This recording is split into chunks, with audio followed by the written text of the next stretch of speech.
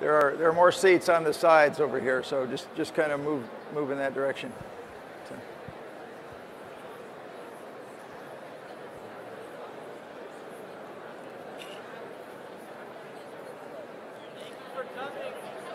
Yeah. Okay, we're going to get started. I'll stand up just for a minute. Okay.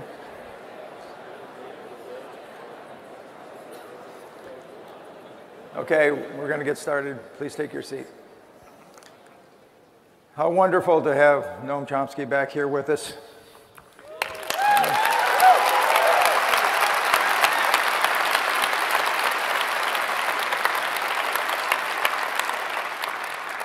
This will be our third interview between the two of us. One of them a long time ago in 1974, focused mostly on anarchism and other current ills in society that were then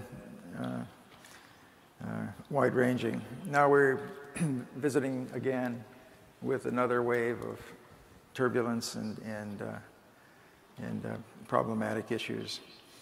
But there's a lot to be gained from discussing these. There's a lot to begin to find hopeful ways forward, paths through the thicket, and so forth. And that's what we'll be mostly discussing today.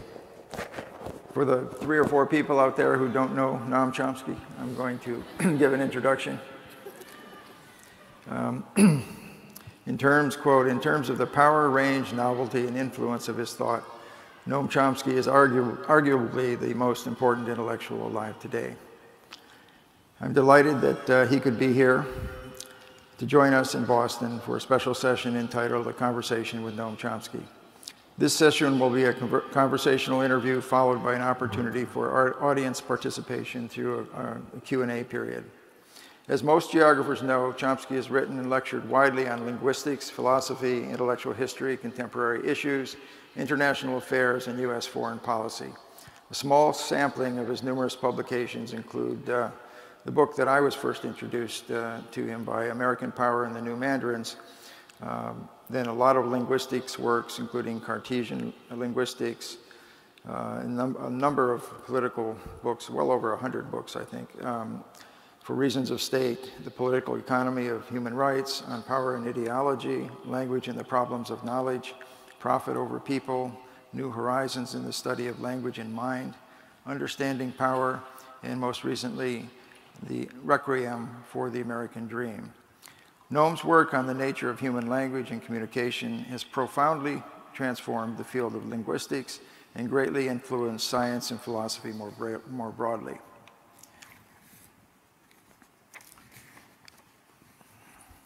The so-called Chomskyan revolution generated intellectual reverberations across many disciplines, including geography, anthropology, education, psychology, and genetics.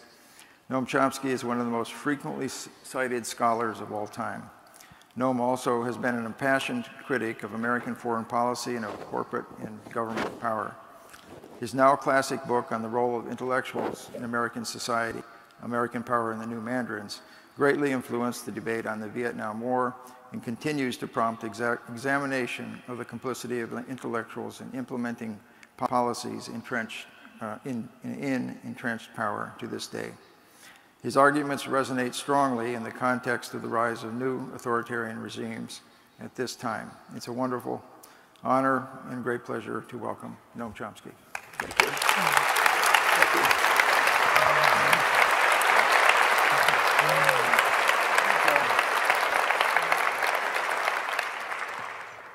Okay, I'd like to start out on one topic other than Trump, and because if we get on that topic, we may never get off it for the rest of the interview. So, I'd first like to learn from you, Noam, a little bit about what you think about the role of human rights today.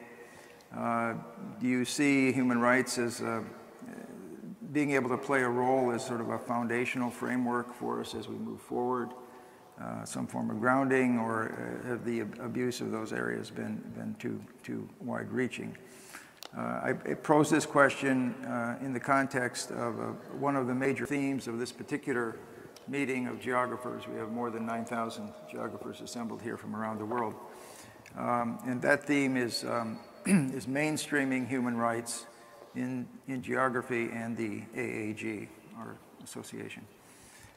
This has grown out of about 10 years of work that we've been doing with a number of groups from Amnesty International and many human rights organizations to the AAAS, the American Association for the Advancement of Science. One of the outgrowths of that has been a very interesting coalition that's come together called the Coalition for Science and Human Rights. And this has brought together over 40 scientific associations from chemistry to the social sciences. And we at the AG have played a central role in the development of that coalition over the years. So I guess what do you see as potentially promising strategies for advancing human rights, and should we be doing that, or should we focus on something else? Well, there is, of course, a gold standard on human rights, the Universal Declaration, 1948. Theoretically, states adhere to it. In practice, that's far from true. The Universal Declaration, as I'm sure you know, has three components of equal significance. One is civil and political rights, the first one. The second is social and economic rights. The third is community and cultural rights.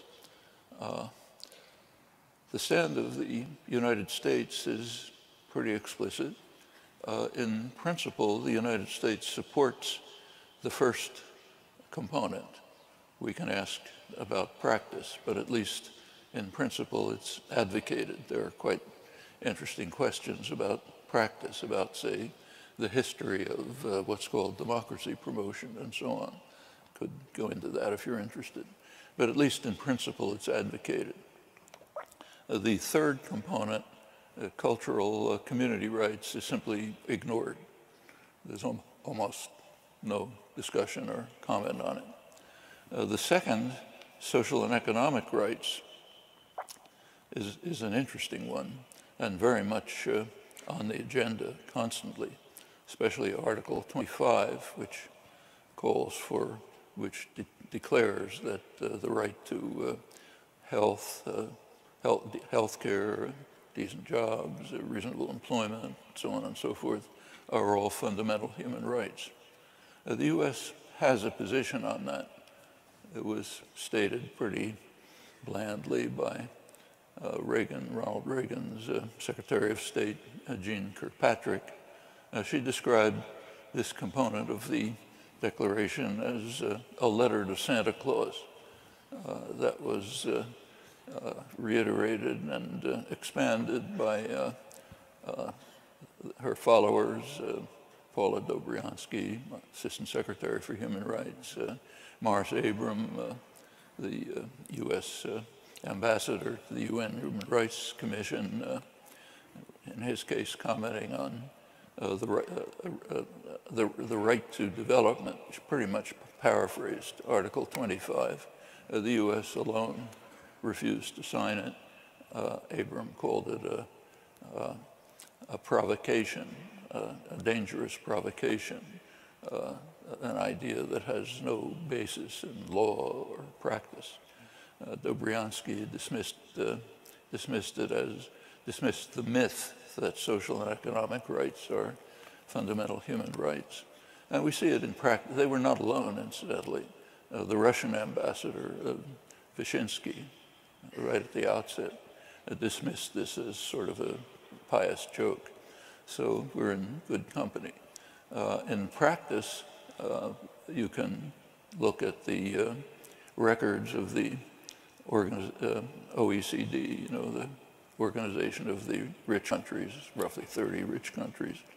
They have detailed annual reports on the what they call social justice, the extent to which members of the rich club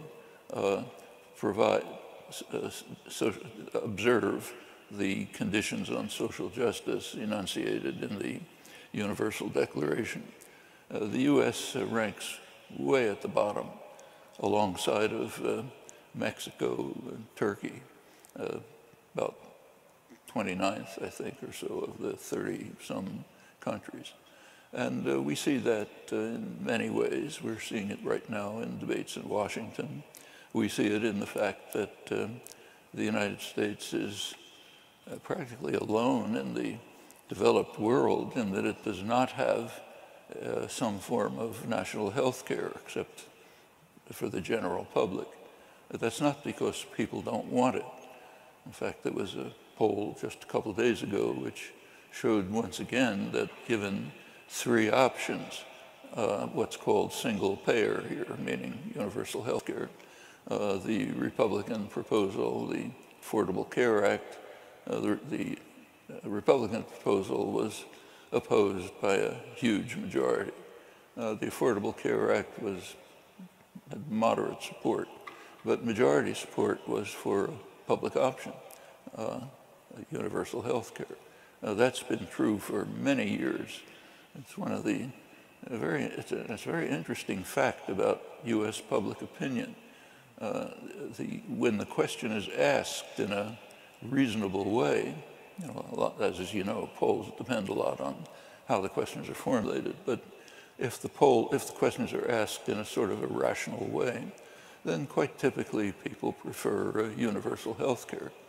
Sometimes with great enthusiasm. So toward the end of the Reagan years, for example, about 70% of the population thought that there should be a constitutional guarantee of health care, should be in the Constitution. And about 40% of the population thought it was already in the Constitution.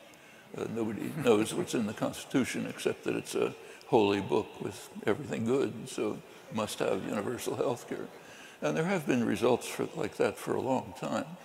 It's not discussed very much in the press, but when it is, the commentary is interesting. So, for example, when Kerry was running for president, the last debate was on social and economic policy.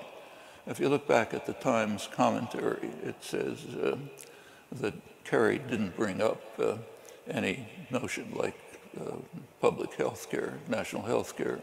And the reason they said is, interesting words, they said it has too little political support, which is correct. It is not supported by those who determine policy. The financial institutions, the pharmaceutical institutions, they don't support it, so it doesn't have political support. There is something called a population, but their views are not political support. And this, of course, bears on the first component of the Universal Declaration, civil and political rights, and about that there's quite a lot to say, but I don't want to drone on about it. We're already trending into Trumpism, but let's back up just a little bit here. Excuse me. As I mentioned, one of the major themes of our meeting today is human rights, but not only the current provision, but how they might be applied to sort of day-to-day activities of academics, of people conducting research, people trying to anticipate what the outcomes of their research would be, and how to manage those kinds of tricky questions in terms of the practice of say, geography, the practice of philosophy, the practice of many types of science. And of course, with lots of new technologies coming up, we run quickly into unintended consequences of technologies. We run quickly into unforeseen consequences, and of course, there's the wide range of intended consequences, or those that should have been foreseen. And this is somewhat close to my own heart, because earlier in my career, I developed and patented the first real-time interactive GPS and GIS systems, geographic information systems, which at that time had broad-based environmental applications that they were developed for. And now we see that you know, they're used now heavily in surveillance. They're used heavily in areas, essentially in modern warfare. In fact, most of our wars are fought now basically as one big, large-scale, real-time interactive GPS GIS system. And so these questions are bedeviling, and they're also, I think, require us to engage them at various points. Yeah, once the genie's out of the bottle, what do you do? Well, as I'm sure you're aware, there is a group within the American Geographical Society, the network of concerned geographers, which has been coming forward with petitions and proposals about exactly these issues, specifically about the cooperation of geographers with the military. GPS is an example. GPS, of course, was developed within the military, then offered to others, used for surveillance, for bombing, for all sorts of things. Geographers, of course, are very closely involved, just like anthropologists, with what are sometimes called human terrain issues. What does the military expect to do in particular areas? And that raises hard questions, which the group is raising, and I think should be taken very seriously. Their petition lists a series of specific proposals. I presume that you're taking account of them and taking them into consideration. I certainly think you should be. And for other professions, similar questions arise in quite a similar way for anthropology, and the anthropologists have taken some fairly strong positions about participating in, not participating in military actions addressing indigenous tribal communities, and others have very much the same concerns. There are some cases of human rights which we are all critically concerned with. They should be on the top of the agenda for everyone.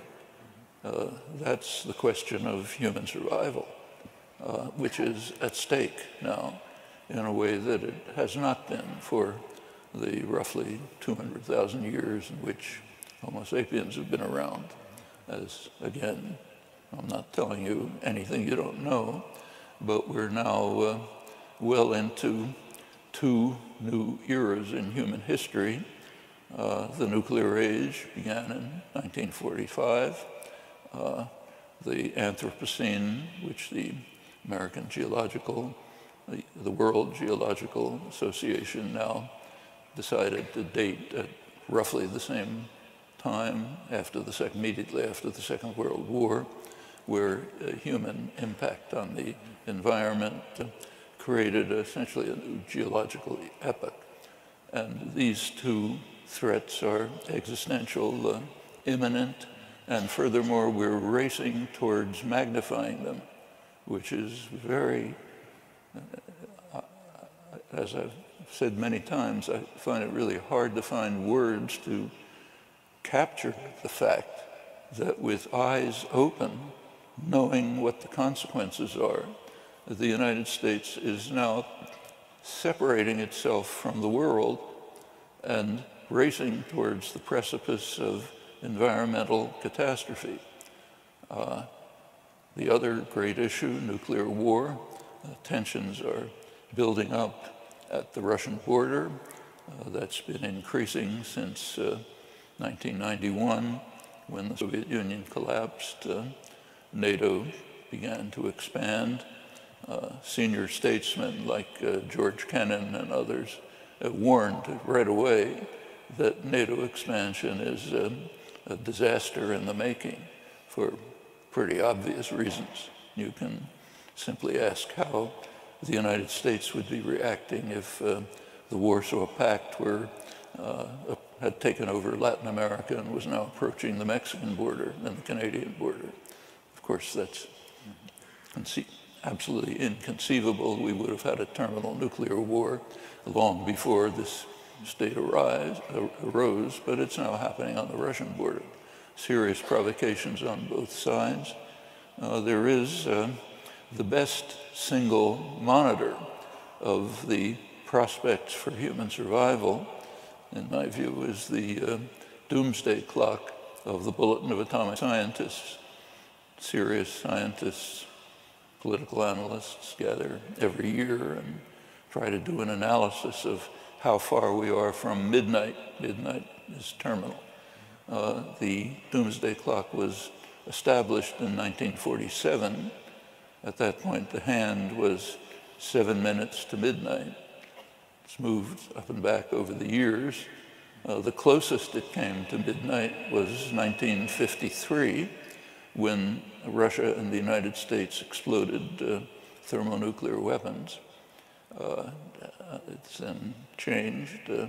Now, a couple of weeks into the Trump term, the clock has been moved another half minute towards midnight, 2.5 minutes to midnight, the closest it's been since 1953. And now, as distinct from then, two major issues are raised by those who set the clock: the constant and growing threat of nuclear war and the ominous threat of environmental catastrophe, both issues of particular concern to geographers, but of great concern to every human being, anyone who cares about whether organized human life will survive on the planet. Thanks. Have some of the issues that we talked about just now related to engagement with the military and so forth, is that an issue that's come up with linguists as well? You know, as you probably aware, a great deal of linguistics, or at least language training, is funded by the DoD. Certainly did. Back in the early 1940s, when I was an undergraduate, a great deal of the linguistic work was being done in the Army language schools. This was during the Second World War. People were being taught languages where U.S. forces might be deployed. Not sure exactly how it worked out. I had a few personal experiences. A good friend of mine was sent to a Hungarian language school, and he was deployed in Korea, naturally, which actually has a kind of a weak connection with Hungarian way back many thousands of years ago. Yeah. But I suspect a lot of it was pretty much like that. Yeah, we've also often been saved by large strategic plans going awry. So. Yeah, but in later years, there are issues which I think are not very well understood. So take where I've been all my academic life, MIT. In the 1950s, when I got there, the Institute was overwhelmingly supported by the Pentagon. That was every part of it, including the libraries, the music department, everything else. Forget the exact figure, but could have been something like 90%. I was working in a lab that was 100% supported by the three armed services. And it also happened to be the lab which was the center of academic anti-war resistance. That's the lab where we started national tax resistance in 1965, helped organize the resistance support group, Resist, which still exists, which came to trial in the Spock trial a couple of years later. All of this was going on in a military lab, 100% supported by the three armed services, and there was of no concern to anyone, because what's not recognized very well is that the Pentagon from the 1950s through the 1970s and to an extent today was the US government industrial policy system. If you wanted to develop the high-tech economy of the future, the way it was done was to frighten the population into thinking the Russians are coming, and then put money into what became finally computers, the internet, lasers, microtechnology, the GPS. In fact, most of the high-tech economy that we know, decades later, literally, it was handed over to private enterprise for marketing and profit. And that continues. So, for example, if in the 1950s, if you walked around MIT or other major research institutions and took a look at the buildings that were around, they would be electronic firms, Raytheon, iTech, others, kind of feeding off the research that's done under taxpayer subsidy in the research institutions. If you walk around the same institutions today, you'll see Pfizer, Novartis, other pharmaceutical companies. What's happened is that the cutting edge of research and development has shifted to an extent from electronics to biology. So now taxpayers are funding unwittingly the high-tech biology-based economy of the future, which will be privatized and handed over to private enterprise for marketing and profit. It's more complicated than that, obviously. Nothing is as simple as a couple of sentences. But this is a large part of the way the American so-called market economy works. And we're not alone on that by any means. We happen to be more advanced. Also goes way back in history. Would we be safe in saying that without military funding, the theory of transformational grammar might not have occurred? Well, if it hadn't been for military funding, you wouldn't have computers, much bigger things than transformational grammar. You wouldn't have computers, the internet, satellites, much of the basis for the modern high-tech economy was funneled through the Pentagon. Kind of like these days people are talking about big infrastructure projects, like the interstate highway system. Those of you who are old enough to remember will recall that the interstate highway system was called the National Defense System. It was built, taxpayers were supposed to fund it because it was essential for our defense. You had to move missiles around and things like that. So the National Defense Highway System. Of course, what it really was a way to undermine efficient transportation, like rail transportation, electric railways and so on, and shift the energy system to the use of fossil fuels, massive waste of fossil fuels. That's a large part of the Anthropocene that we're suffering from today. The National Defense Highway System was a part of that. There were many other parts, real estate things and so on. In fact, as you may know, there was one literal conspiracy, meaning the courts determined that it was conspiracy and fined the perpetrators. This was in Los Angeles, where in the early 1940s, General Motors, Firestone Rubber, and Exxon, what's now ExxonMobil, was an earlier version of it, got together and decided to dismantle the very efficient electric railway system in Los Angeles and replace it with highways, automobiles, trucks, and so on. Those of you who know Los Angeles know what the outcome is. That was a literal conspiracy. They were brought to court. The court determined that it was an illegal conspiracy and actually sentenced them. They fined them. My recollection is it was about $5,000, enough to pay for the victory dinner, maybe, something like that. But this is the way the economy functions pretty generally. And again, it's not us, it's not just us. It goes back to early history. Many illusions about these things. Yeah. There does seem to be a sort of a cyclical pattern historically with nationalism and now authoritarian regimes. sort of a trend toward more of those. You look at Brexit, Poland, Philippines, and so forth, and perhaps here in the United States. Do you see this as a cyclical event, or do you see this as something that is growing ever closer to the precipice of dictatorship and so forth? Well, there is what's called a rise of populism, nationalism, fear, fear of the foreigner. It's very easy to instigate in the United States.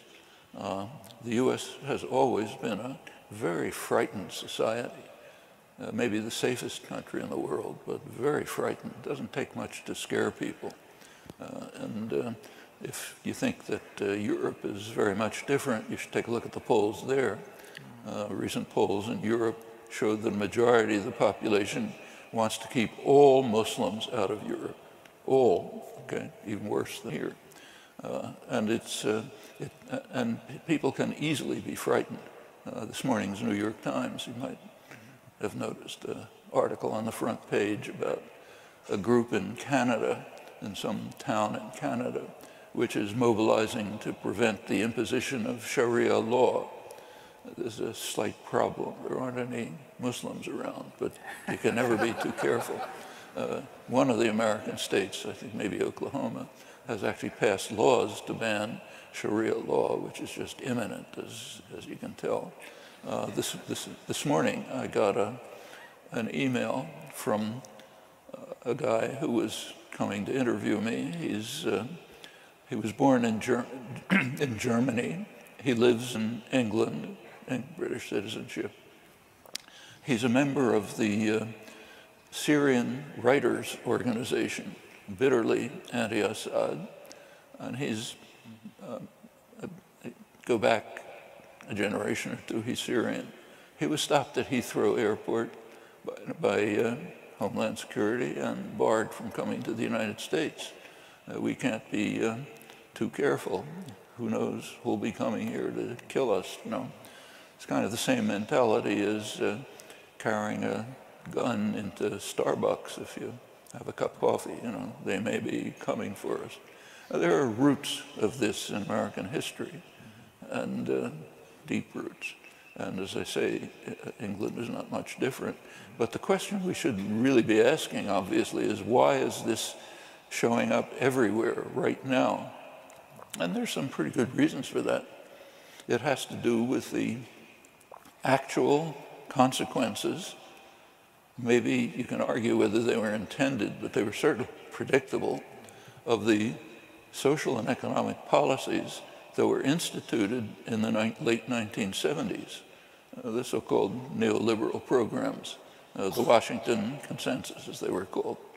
A lot of fakery about it, but large part was let the market handle everything. As I've already indicated, it's very far from that. And if you look closely, there's massive subsidy to the very rich and powerful. But for the rest, let the market take care of them.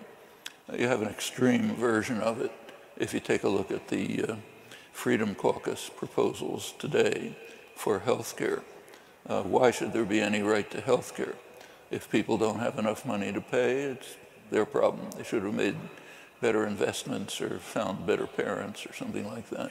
It's not the problem of society. That's the radical counterpart, opposite end of the spectrum to the Universal Declaration of Human Rights, and in fact to what most people believe. But that's a strain in American history and elsewhere. The fear of Polish workers in England, let's say, the workers who are coming to do dirty work that English don't want to do. And you get ideas that they're somehow taking over our pure England.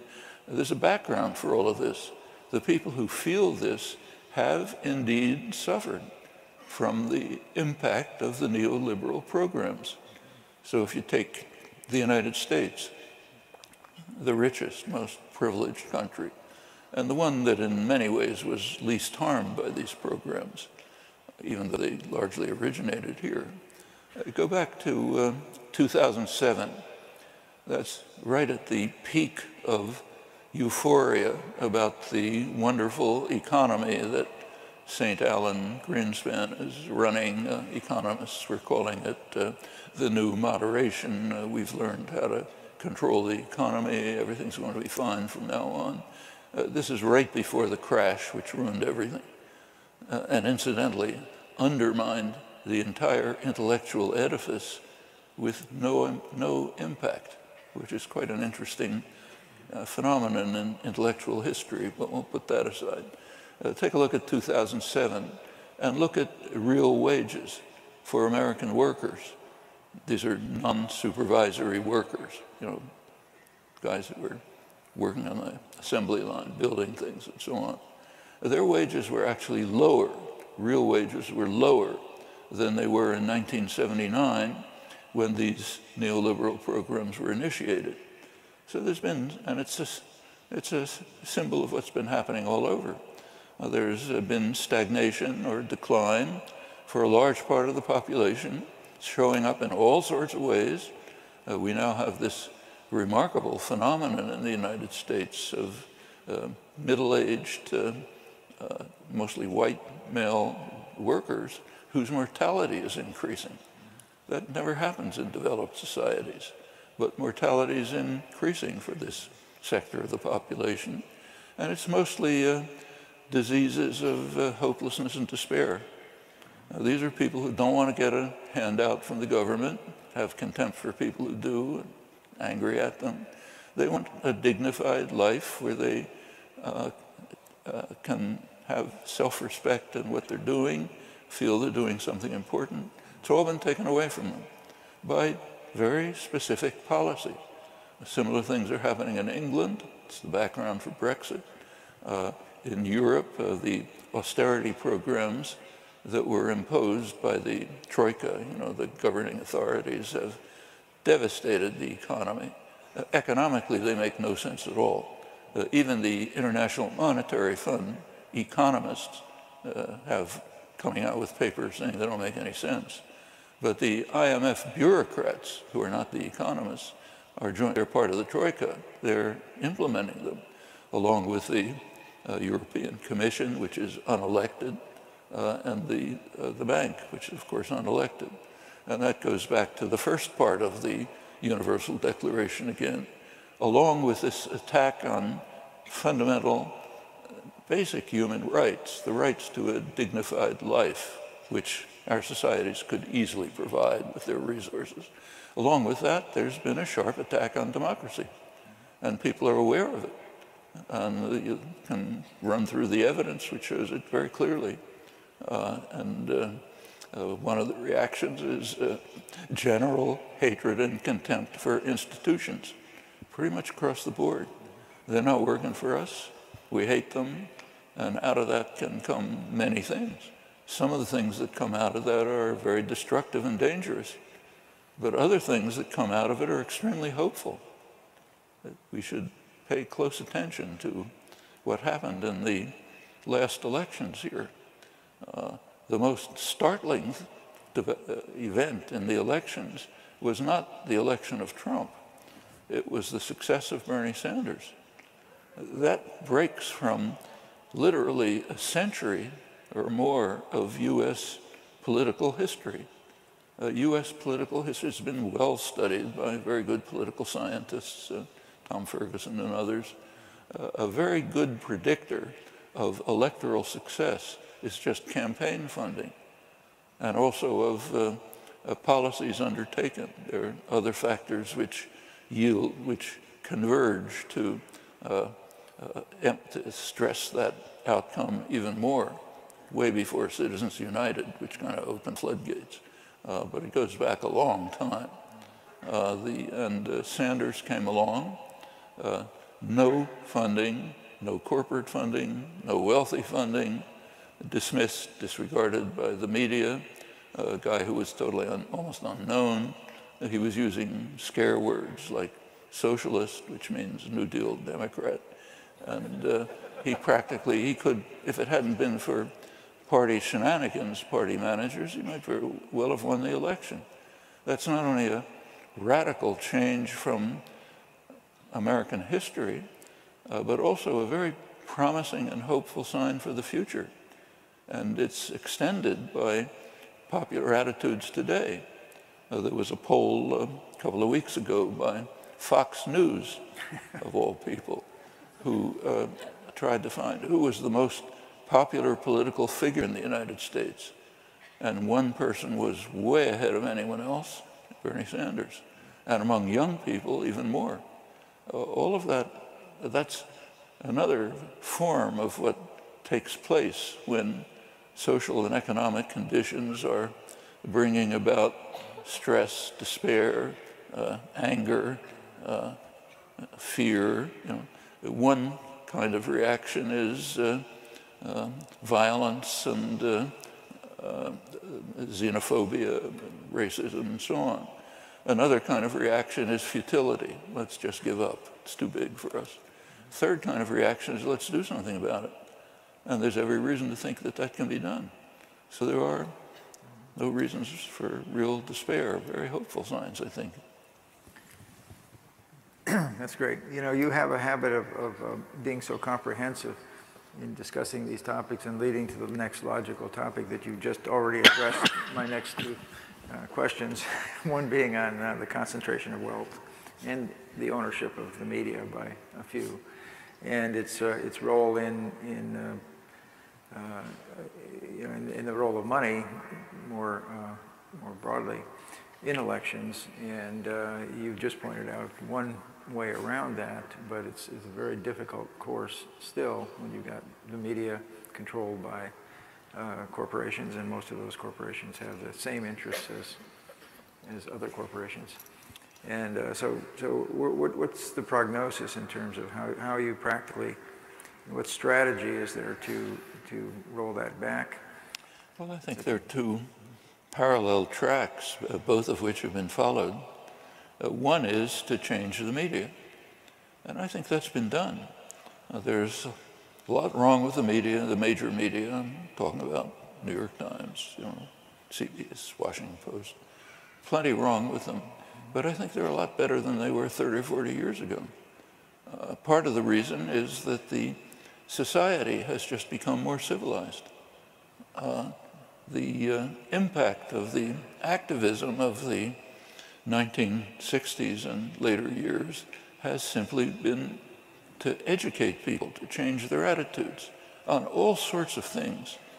So, for example, take say, the two kind of core basic crimes of American history, two horrible crimes, near extermination of the indigenous population and slavery, indescribable crimes.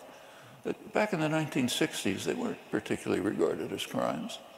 So if you look at the leading anthropologists, the best scholars in the 1960s, what they were saying about indigenous population in the United States, not just the United States, the whole continent, was maybe 1 million people, hunter-gatherers, straggling around.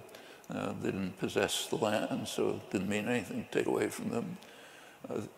That's no longer true, either of scholarship or even what kids read in school. It's a long way to go, but the history has been very significantly, the false history has been very significantly overcome. It's now possible for not just scholars, but high school students to learn a good deal of what really happened. And there is a reaction.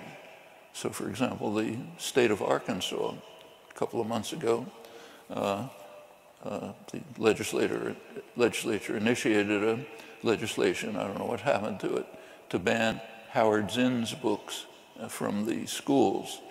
You didn't have to do that 30 years ago, because they couldn't have possibly entered into the schools. That's a sign of progress, significant progress. Pretty much the same is true of slavery. The real nature of American slavery is just being exposed in recent years by serious scholarship. I mean, it's not that a lot of things weren't known, they were, but they were kind of hidden in arcane places. Now it's becoming public knowledge on the basis of very serious work, which is bringing out entirely new information. These are big changes. Well, that affects the media too. The people in the media grew out of this culture. They're more civilized than they were in the 1960s and 50s. And the other path is just creation of alternative media, which is far easier now than it was then, far easier, and can be done very effectively. Things like, say, Amy Goodman's Democracy Now! Are a real means for many people to get a view of the world that they wouldn't have gotten before, and many other things like that. Glenn Greenwald's Intercept, many others that you all know about. So there's plenty of things that can be done. It's just a matter of grasping the nettle, doing the things that you have opportunities for. Yeah, it is interesting how with these populist changes and the way in which the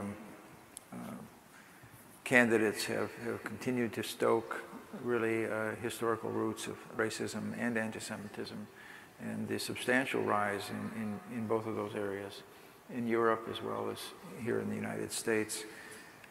That's a really frightening thing. Well, let's take anti-Semitism. I mean, I'm in my late 80s, so I can remember the 1930s, and it was pretty scary. Not just what was happening in Europe, which was terrifying, but what was in ordinary life here. So my father my parents were teachers, Hebrew teachers. And so they kind of survived the Depression. You know, they didn't starve. In fact, the whole family was coming around and being helped by the few people who had jobs. Around 1937, I guess, my father had enough money to buy a second-hand car. We lived in Philadelphia. And my parents decided to take us on the weekend out to the nearby mountains, just Poconos, just to spend a weekend's vacation. So we had to get to a motel. There were the motels you had to look at carefully because there were signs on them that said restricted. Restricted meant no Jews. You didn't have to say no blacks. That question didn't arise, you know. But no Jews. That's late 1930s.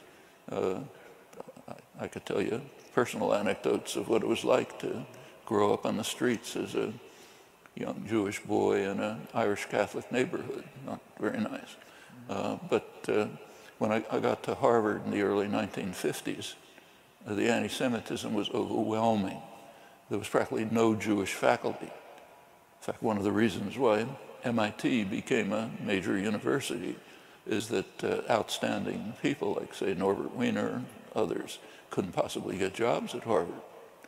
Well, that was anti-Semitism in the 1930s, 40s, and 50s. There are problems now, but it's nothing like that. Absolutely nothing like that. It's much better than it was. So it's not something to laugh at by any means. Those who have experienced it and lived through the periods of the hideous atrocities in Europe are certainly not going to disparage it, but we have to recognize that it's become radically different. By now, Jews are one of the most privileged, maybe the most privileged minority in the country. And pretty much the same is true of so-called European anti-Semitism. So I think we should certainly not disregard it, but recognize how far we've come, and not only how far we've come, but why the progress was made. That's what's critical, because those are the things that we can continue to carry forward instead of succumbing to futility and despair. Yeah. Building on that discussion, I'd like to talk about what is a sort of another rising area of resistance, at least perceived resistance in some ways, and that's the rise in boycotts of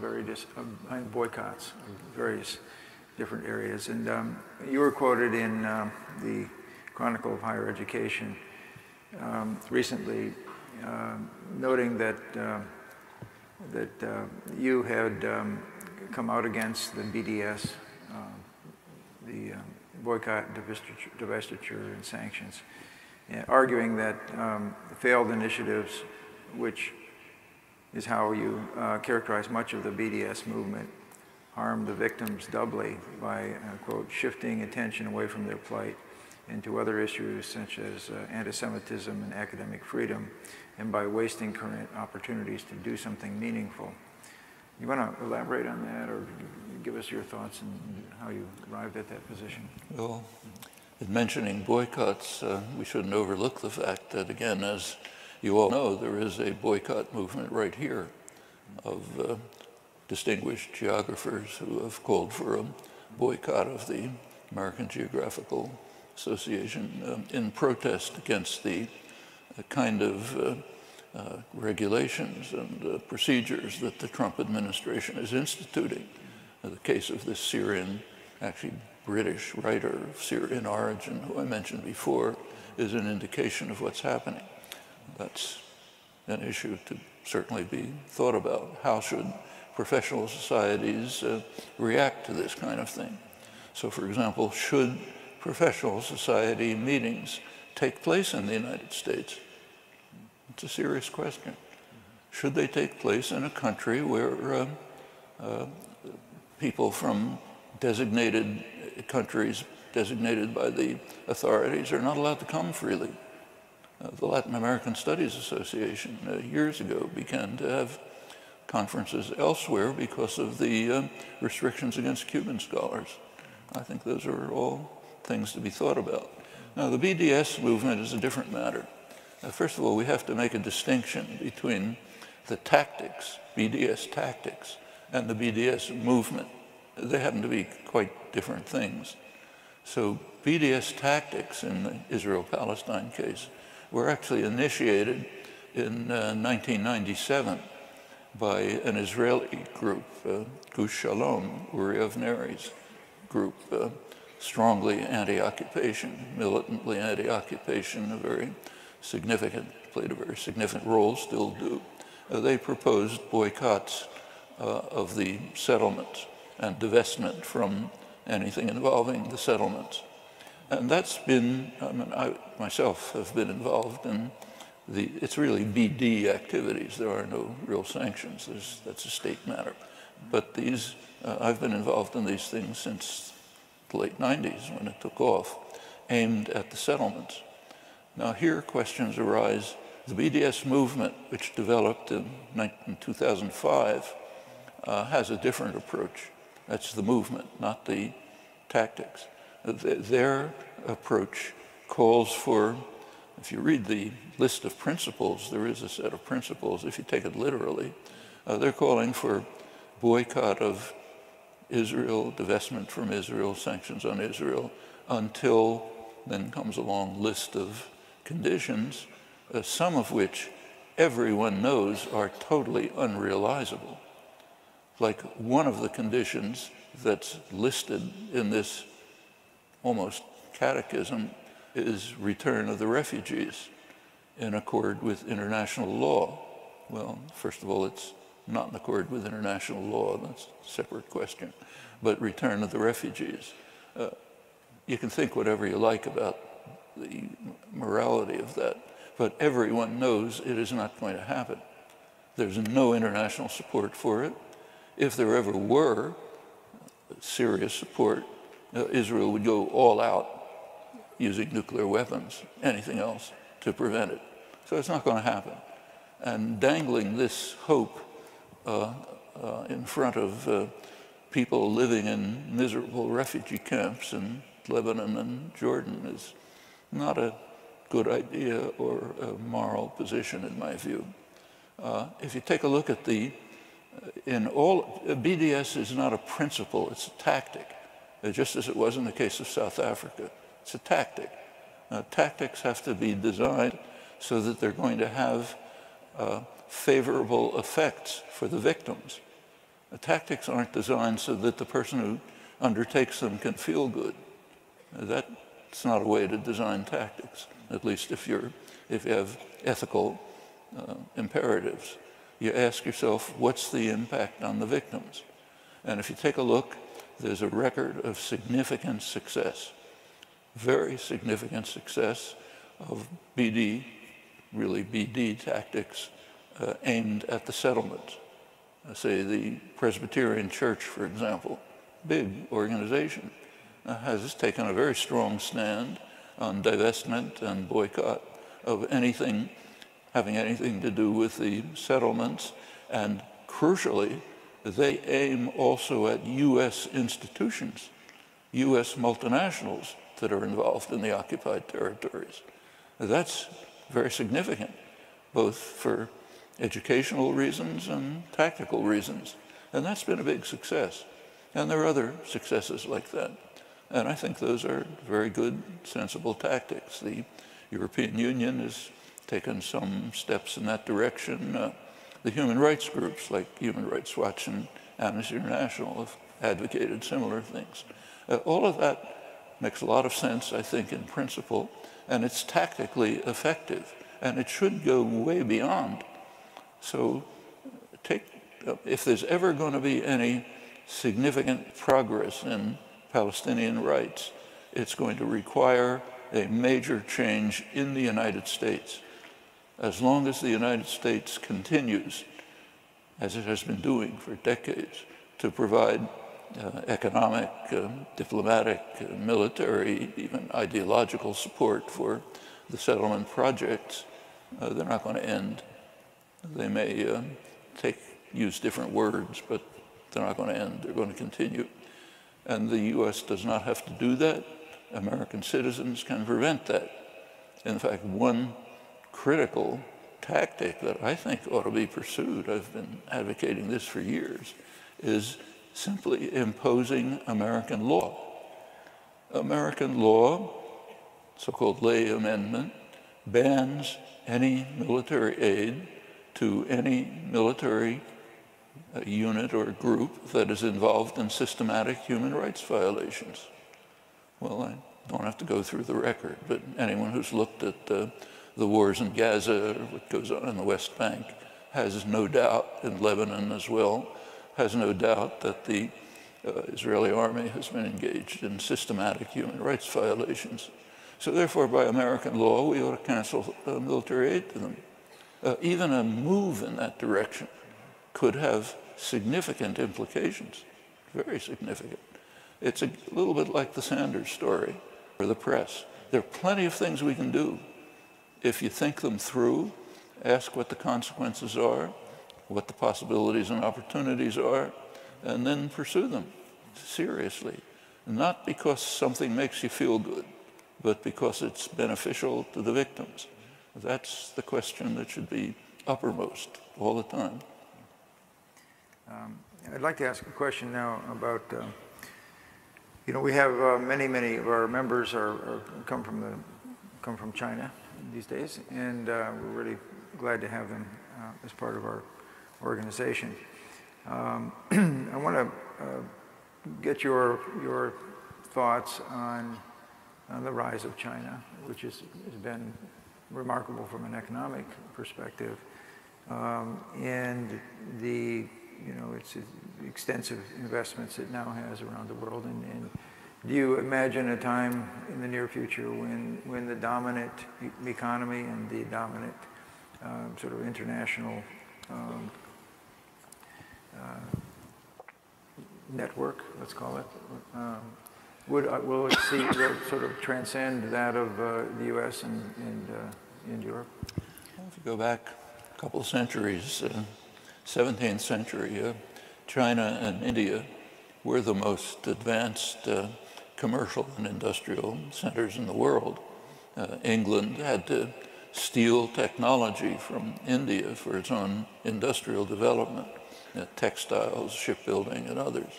I mean, it was so extreme that even during the Napoleonic Wars, when England was really sometimes in dire straits, Parliament banned import of superior Indian ships so as to protect the new British shipbuilding industry. Well, of course, that all changed through colonialism. And now China is beginning to recover something like its traditional role, the Middle Kingdom, to which others pay tributary. It's in many ways a pretty ugly process and threatening. In many ways, it's had its positive consequences. Will China, there are now books coming out. In fact, there have been for decades. Recent one, Gideon Rachman and others, talking about the Asian century. That the center of power is going to shift. First it shifted from Europe to the United States. Now it's going to shift over the Pacific. I don't think there's much reason to believe that. China has quite a very big economy by purchasing power parity, roughly like the United States, but it's a very poor country. Take a look at the UN Human Development Index. China, I think, is around 90th. India is maybe 130th. And they've been pretty well stuck there. They have plenty of huge problems that we don't face.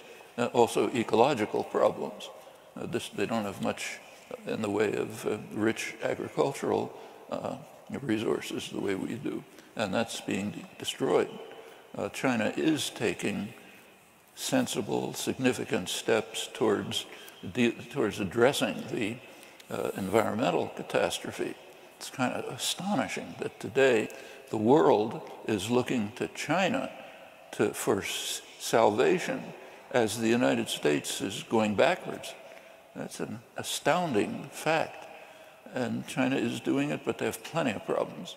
I think it'll be a long time before they become anything like the Western powers in wealth and privilege. Now, United States power has been declining. You've all heard the phrase America's decline, common lament. You can get Foreign Affairs, the main international affairs journal, had a front page cover a couple of years ago called "Is America Over?" or something like that. This is all fear-mongering. American power has declined from its peak, which was after the Second World War. You have to go back and think what it was like. The Second World War was very beneficial to the U.S. economy. The U.S. wasn't much touched by the war. Other industrial economies were devastated or destroyed. U.S. manufacturing practically quadrupled, pulled us out of the Depression. There was a big backlog of technology, other possibilities for the great growth rate of the following years. The U.S. had, the statistics weren't very good in those days, but some estimate that the U.S. may have had almost half of world wealth. Probably not that high, but something like that. Well, of course, that declined. That was never going to last. And it declined very quickly. In fact, the first step in the decline was China. In 1949, an event took place which is called in modern U.S. history the loss of China, which is a very revealing phrase. And I notice that nowadays it's sometimes put in quotes because it's so ludicrous. But for many decades, it was called the loss of China, meaning we owned China and we lost it. That's the assumption. China became independent. And then a major theme in modern American history was who lost China. That's what drove so-called McCarthyism. It went on way into the 60s. John F. Kennedy, when he was escalating the war in Vietnam, was saying he didn't want to be accused of being the person who lost Indochina as if it's ours to lose. That decline, that was a serious blow to U.S. power. But the U.S. still remained by far the most powerful country in the world. If you look at U.S. by the 1970s, the international economy was becoming what's often called tripolar, three major centers. North America, based in the United States, Europe, based mainly in Germany, and East Asia, which at that time was based mainly in Japan. Now it's Japan, the Asian tigers, and a rising China. And that was, Northeast Asia was already the most dynamic industrial area. But a lot of it is derivative. derivative. So if you China is a huge assembly plant. If you take, say, your iPad, it's the company who designs it is Apple, biggest corporation in the world. They farm out production to Foxconn and other subsidiaries, big Taiwanese companies. They hire cheap labor in China where it's assembled. If you take a look at the profit that comes back from the iPhones, China gets very little. Foxconn gets more. Apple gets most of it. That's why they're the richest corporation in the world. Then they make sure they don't pay taxes by setting up their offices in Ireland and so on. China is developing undoubtedly, and it's a significant fact. Most of the decline in global poverty over the last generation has been China, which is not insignificant, but they have plenty of problems. And there's another issue which is barely discussed and is crucially important. It's been brought up particularly by a young political economist named Sean Starrs, who's done very interesting work in which he investigates who owns the world's economy. He points out that we have moved from a period where national economies were the major entities in world global economy. They never were totally, of course, and we haven't totally moved away from it. But there's been a drift towards an international economy where multinational corporations play an independent role. They're based in states. They rely on states. Taxpayers have to support them and so on. So they are based in national states, but they have global reach. They set up these complicated supply chains. That's how you get the iPhone story, for example. So he asked a simple question. How much of the global economy is owned by US corporations? Turns out to be about 50%. That's probably higher than the share of the global economy that was owned by the United States at the peak of its power. In virtually every sector, manufacturing, retail, finance, US corporations are either first or second. The Chinese corporations are way behind, And that's a different measure, which isn't being used very much, but you should keep in mind when you think about what the economy, how the global system's developing. There's another dimension, military, and that's critical. And in that, the United States is way ahead of anyone else. US military spending is almost as high as most of the rest of the world combined. And now one of Trump's programs is to build up what he calls our debilitated military, which already overwhelms any conceivable combination of powers. And technologically, it's way more advanced in every possible way, space, everything else, cyber war, pick it. And of course, the US is the only country that has hundreds of military bases all over the world. Other countries may have one or two or something. We have maybe 800, if you count the lily pads, many more. And military operations going on all over the world constantly. Now that dimension, the US is absolutely supreme. It's not something we should be proud of, and it's not something healthy for the society, but it's a fact. So I don't see, to get back to the question, much chance of an Asian century in the sense in which people are lamenting. Not that it might not be a bad idea, incidentally. Great, thanks. I'd like to, one of the things that's remarkable to me over the series of interviews we've done over the years, going way back, is your consistency. I keep trying to trip you up on a question that I'd asked earlier and see if you'd changed much, and then not so much, And, that's not a good characteristic either. It's called stubbornness. Yeah, we'll get to that. When very first interview we did, it was for an anarchist magazine called Black Rose, and one of the first questions I asked you was, I'm going to read it, and I think you still, to this day, you identify as a libertarian socialist. as a tag, as a kind of an identity and so forth? And to the extent that you have to identify yourself, if you have to pick a name, that's okay. that's okay? Actually, I should say that Well, I'm going to read you something a from friend of mine who's a philosopher had to contribute an essay to a collection of philosophical essays commenting on work of mine. And he opened his essay by saying that he had a problem because the only ism I seem to believe in is truism, which is not too wrong. There you go. Yeah. In any case, this article, first question was about anarchism and its role, its potential relevance, if any, to our current world. And you answered that with some interesting ideas about how it might be relevant to an advanced technological society. And I'll just read the question quickly and summarize your answer. 1974.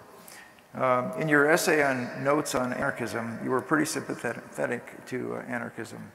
And then we talked about how there are some roots in geography with Kropotkin, Reclus, and so forth being anarchists and geographers. You talk about reintegrating anarchism into the 20th century.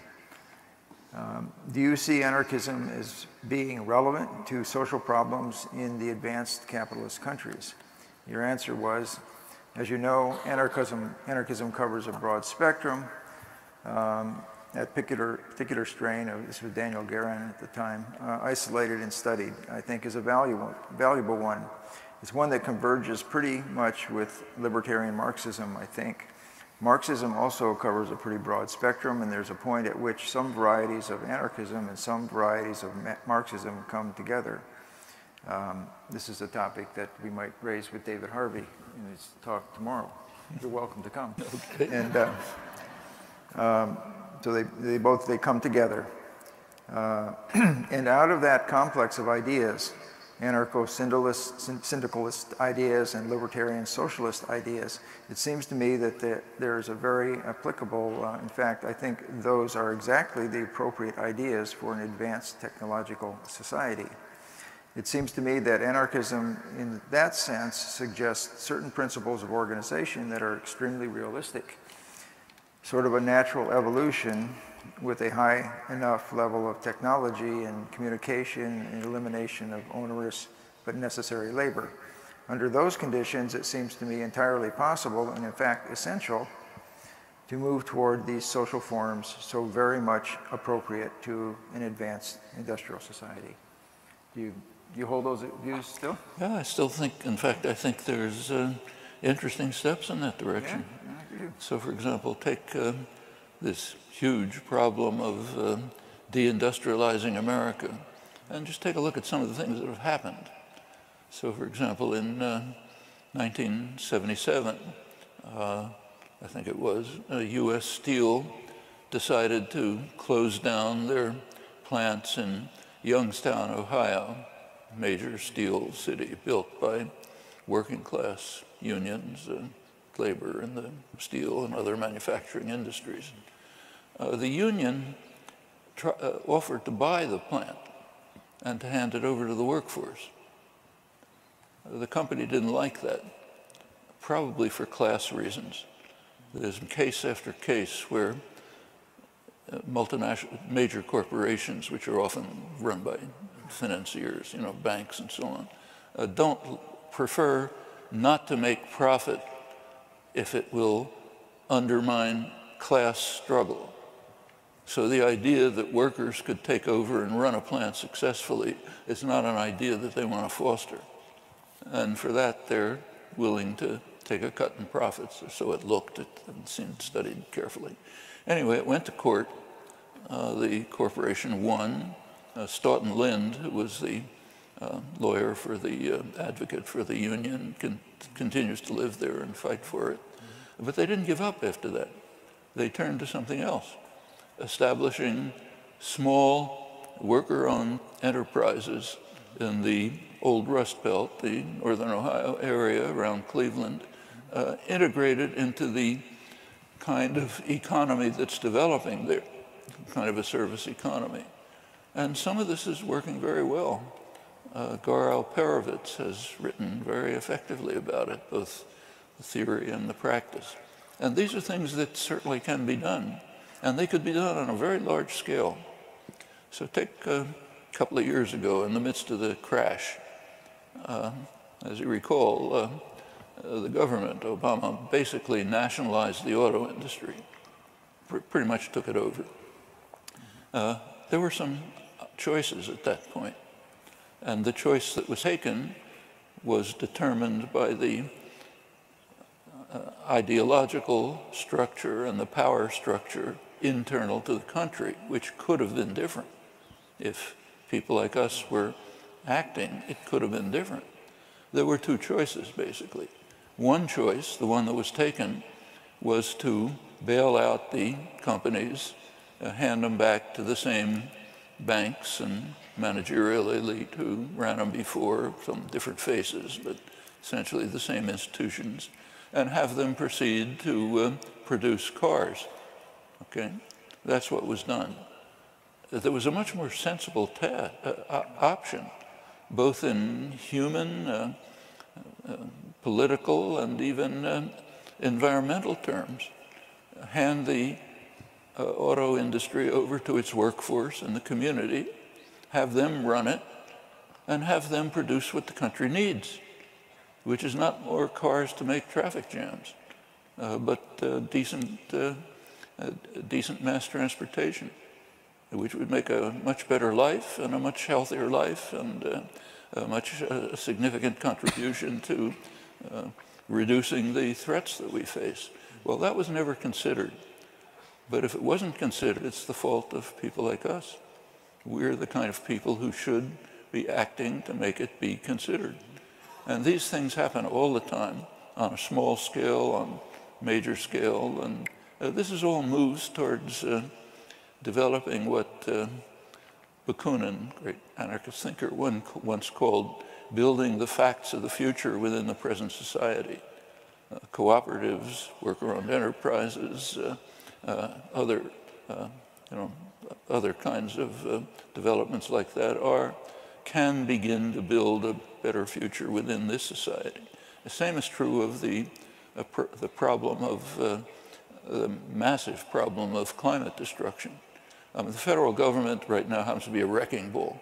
They want to destroy everything as fast as possible, okay, in the interest of short-term profit. That's transparent.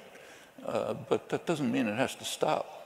States can do things, localities can do things, small groups can do things, individuals can, and they can make a huge difference, a very big difference. In fact, maybe enough of a difference to prevent the wrecking ball from destroying all of us. Yeah. But it has to be done. Even simple things like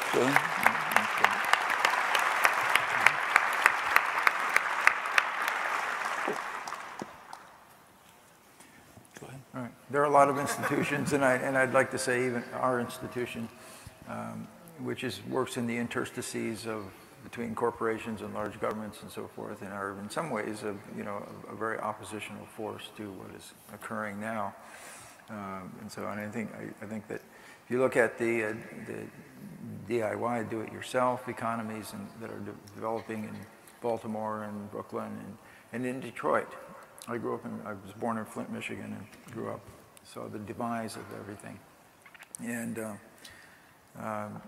I was just there again recently, and it's remarkable how strong the city is finally starting to come back. Really? It really, and I've heard, and I'm skeptic because I've heard it's something going to happen for 30 years now, and now it really is. In fact, I think we should hold a meeting in Detroit at one point in time. And if we do, and of course our members never complain about anything, but occasionally I get word that the hotels are too expensive. So my approach is we hold a meeting in Detroit. And well, hotel prices are going down because people are refusing to come to the United States. Oh, not yet. So we'll discuss this offline. But I thought, well, one way we could save money, we could just buy everybody a house for $100, and they would have that for the meeting. done. But now, unfortunately for us, and fortunately for the city, there's been a massive movement into downtown Detroit from people from all of the other DIY, Brooklyn, Baltimore, Berlin, moving into the city, as well as people from the surrounding areas. And the vacancy rate is about 1%. And all kinds of small industries are there. It's really quite impressive now. But on that note, then, Noam, I got a bone to pick with you. Pardon? I've got a bone to pick with you. Okay. It's been bothering me for a long time. And that is that for my whole life, wherever I go, people come up to me, they walk up to me. I'm in a cafe, I'm minding my own business, not bothering anybody. They say, are you Noam Chomsky? I get it all the time. Are you Noam Chomsky? No. I said, no, I'm not. But it keeps coming. Are you Noam Chomsky? And I said, well, it's going to get worse. First, I said, first, I said, no, I'm his son. That didn't work out. And then I tried other approaches, and finally, I sort of began to reconcile myself to it when about, maybe 15 years ago, your hair turned white. My hair was still brown. And I want you to know my hair is still brown. I dyed it white, so I look like you again. But what happened is people started coming to me, and they would say, are you Woody Allen? Are you Woody Allen? I said, no, I'm not Woody Allen. I'm Noam Chomsky. Well, my wife, Valeria, who's over there, who knows Woody Allen and has in fact worked with him, and she has an idea in mind to try to convince him to have a film in which he plays me, or maybe I play him, I'm not sure. Well, my next sentence was going to be a request that, I could perhaps, I work a lot of hours at the AG, nobody knows that, around the clock, weekends and everything else. And so I was thinking maybe I could go away for a couple months, You could come in my place, and people might not even know that I'm gone, But anyway. But I also want to ask you another personal question, if you don't mind, before we wrap up. You've worked so hard for so many years. You've done so many wonderful things, and been in the forefront of necessary battles. And I just wonder if you've ever just thought about, maybe going to the south of France for a while, retire, and maybe go to some kind of South Sea island, maybe take up the arts or a musical instrument, or who knows what. Maybe we'll pursue a whole new career path. And the reason I ask that, there are some rumors coming around that you are considering other possible forms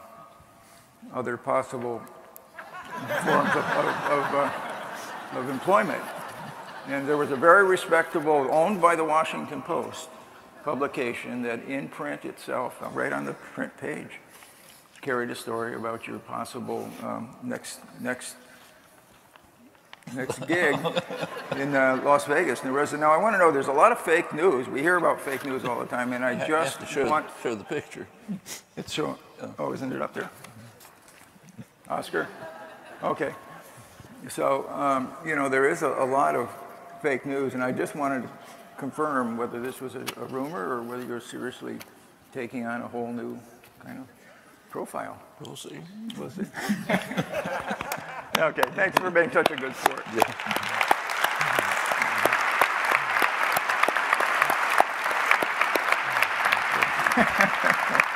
Did you see this before? No, you did. Oh, it's an onion. It's a whole story.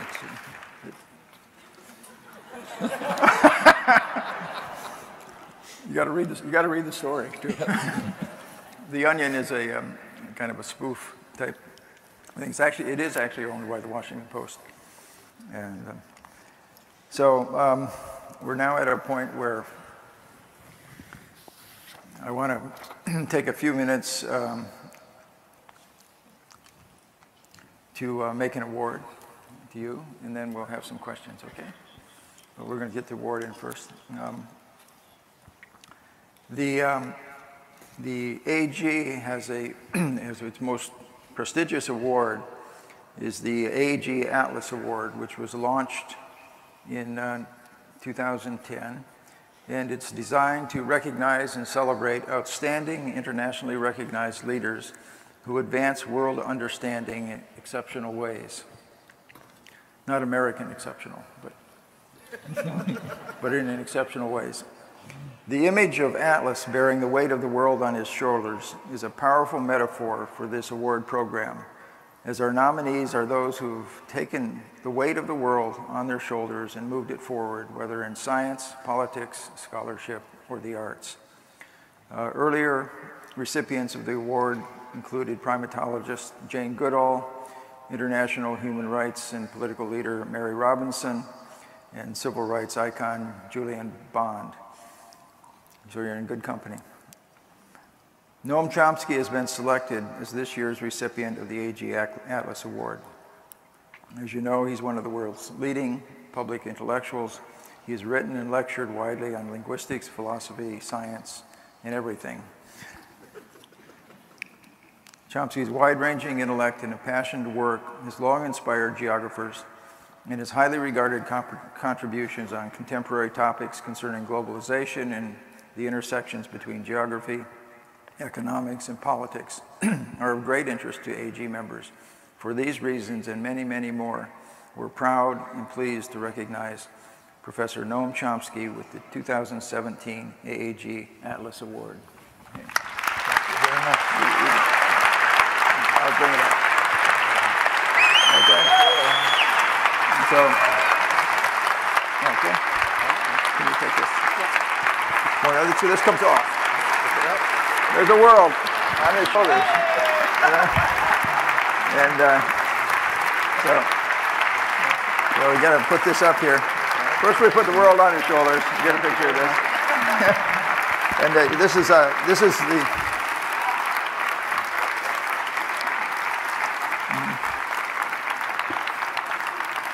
this is the most androgynous atlas that I was able to find. So there you go. So, and also with that, we also have, of course, a nice thing to, put under that pile of books that you've been waiting to get rid of, and then so. Thank you all very much. And then we have a great honor. Yeah. Okay, thank you.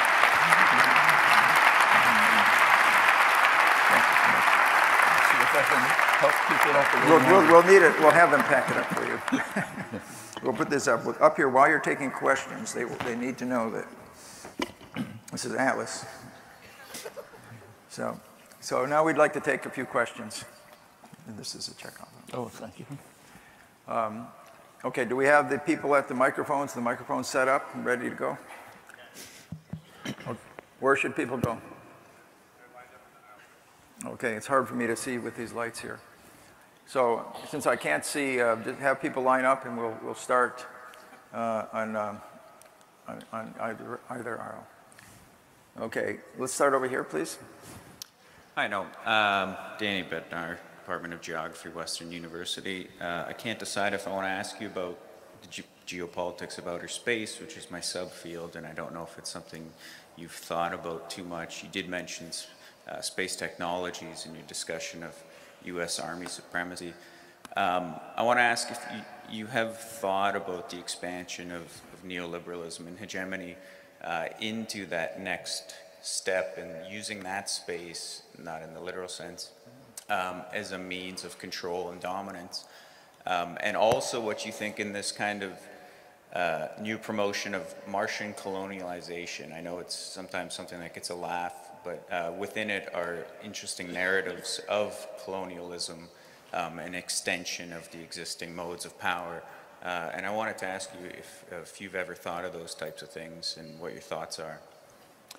Well, if you take a look at the the military planning, the quadrennial reviews, they regard control of space as a critical element in running the world.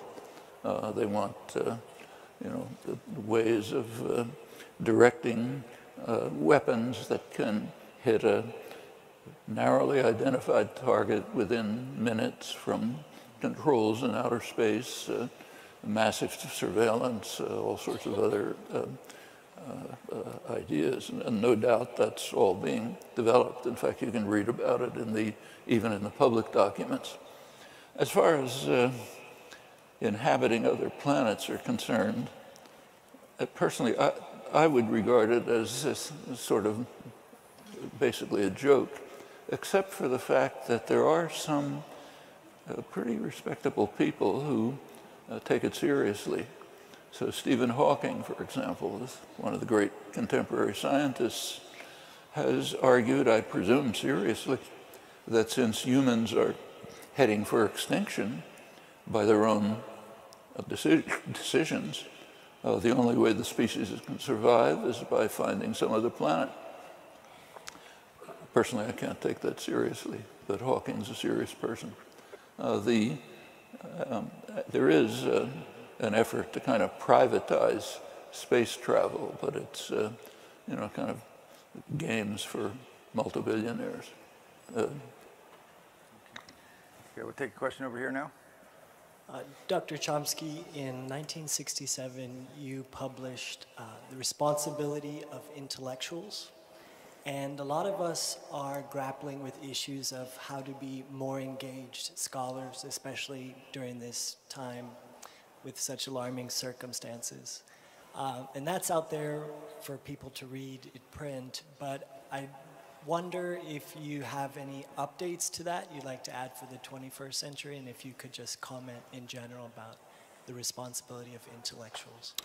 Well, actually, the Boston Review of Books, which is the Boston counterpart to the New York Review of Books, a couple of years ago asked me to write an update, which they in fact published. It is the first chapter in a recent book called Who Rules the World? So it kind of looks at the problems from a fairly recent point of view. I think this must have been 2007. If I were to write it today, again, you can find different circumstances all the time, but I think the basic issues remain about the same. People who are called intellectuals are called that because they have a certain degree of privilege. Like maybe the janitor who cleans the floor of somebody's office understands world affairs and human affairs much better than the Nobel Prize scientist who sits behind the desk. But he's not called an intellectual. So intellectuals are people who have a sufficient degree of privilege and justified or not authority so that they have opportunities to articulate views, opinions, reach people with commentary and discussion of the world scene, and also become involved directly in activism in ways which can help inspire others. Those are consequences of privilege. The privilege confers responsibility straightforwardly. It means you can do more things than people without privilege can. And I think that's the essential message. Then comes the question, how this responsibility is used, how's the privilege used? Well, if you look through history, it's not very pretty. Overwhelmingly, all the way back to the earliest historical records, critical, open-minded intellectuals have suffered in one way or another. How depends on the nature of the society. Okay. But they have also made many achievements. I'd like to ask the first woman in this line to step forward. We got a whole bunch of men got up there first.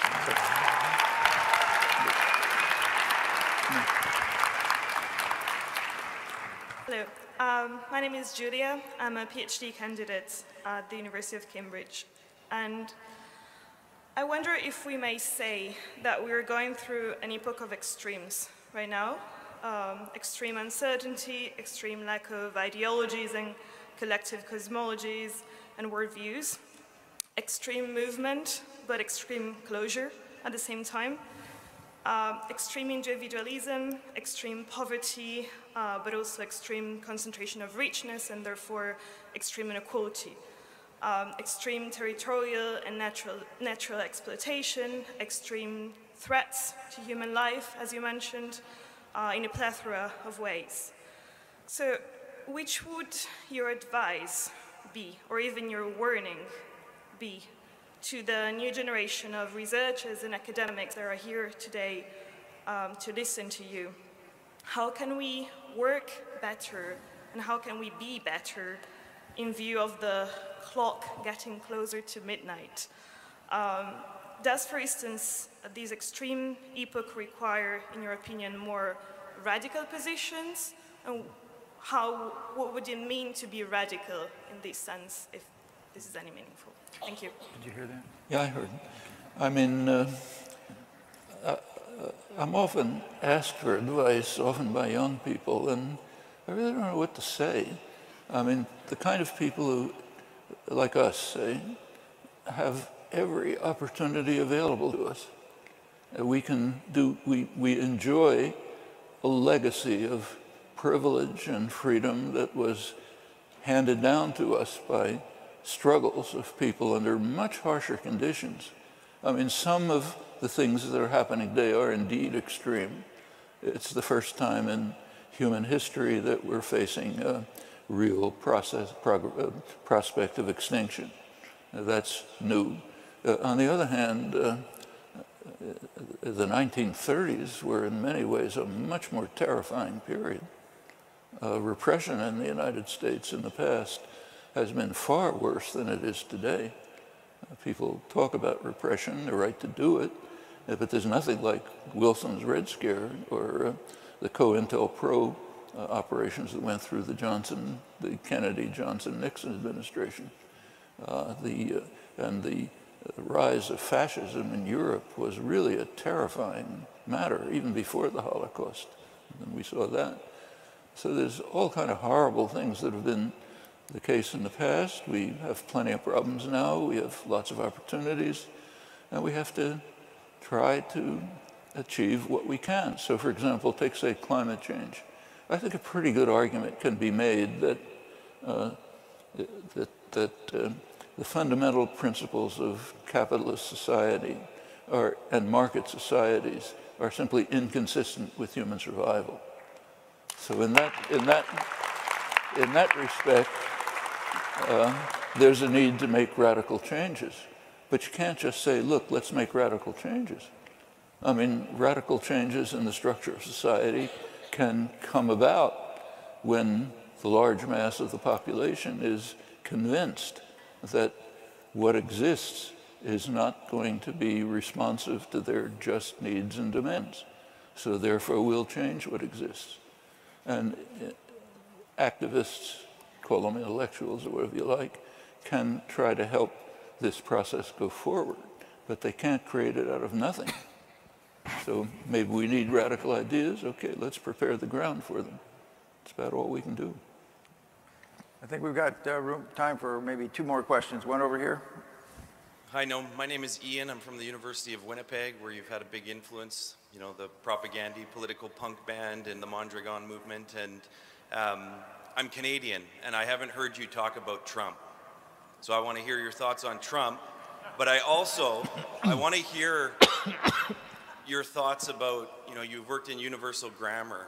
And I'm curious what you think of the possibility of humanity's universal ability to cooperate, the universal ability to have compassion, and can we deal with what's going on in America and its impact on the world? Well, we better hope that we can, or else the world's in real trouble. And we have no reason to doubt that we can. So we can only try as hard as possible within the options and opportunities available to us. Trumpism is too big a topic for a couple of minutes, but there are some very striking things about what's happening in Washington. What's going on is a kind of very systematic, two-tiered operation.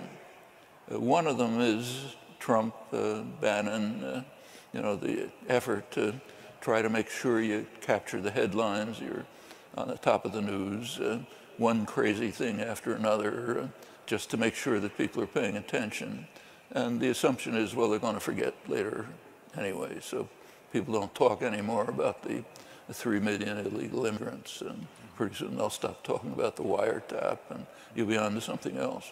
I mean, while everything is focusing on that, the Paul Ryan Republicans, who are the most, in my view, the most dangerous and savage group in the country, are busy implementing programs that they have been talking about quietly for years, very savage programs which have very simple principles. One, make sure you offer to the rich and powerful gifts beyond the dreams of avarice, and kick everybody else in the face. And it's going on step by step, right behind the bluster. And you take a look at the cabinet was designed that way. Every cabinet official was chosen to destroy anything of human significance in that part of the government. And it's so systematic that it can't be unplanned. I doubt that Trump planned it. My impression is that his only ideology is me, you know. But whoever's working on it is doing a pretty effective job, and the Democrats are cooperating in a very striking way. Take a look at the focus in Congress. It's on the few decent things that Trump has been doing. So maybe members of his transition team contacted the Russians. Is that a bad thing? I mean, the recent ambassador to Russia, Jack Matlock, really had a vlog where he pointed out it's exactly what you should be doing. That's the job of diplomats and ambassadors and people coming in. There's serious problems and tensions. You want to talk over if there's anything you can do about them, instead of just building up force and violence. So that's what the Democrats are focusing on. And meanwhile, all these other things are going on, and not saying anything about them. We focus on whether, in fact, they're basically letting the Bannon-Trump group control what's presented to the public. Crazy things about wiretapping. Did Susan Rice commit a crime, or whatever tomorrow's will be? Well, meanwhile, the parts of the governmental structure that are beneficial to human beings and to future generations are being systematically destroyed, and with very little attention. I think my feeling is that's what it looks like. Yeah. We've got time for one more question. I'll take it from over here. Okay. I just wanted to update you of where you had spoken about a finite set of elements producing infinite combinations back in your linguistic days. I ended up identifying them, testing them, and presenting them yesterday. So thank you. Okay. Okay, with that, wait, I got one more question. Noam, why did you put my picture on the front of this book? Okay, let's do it.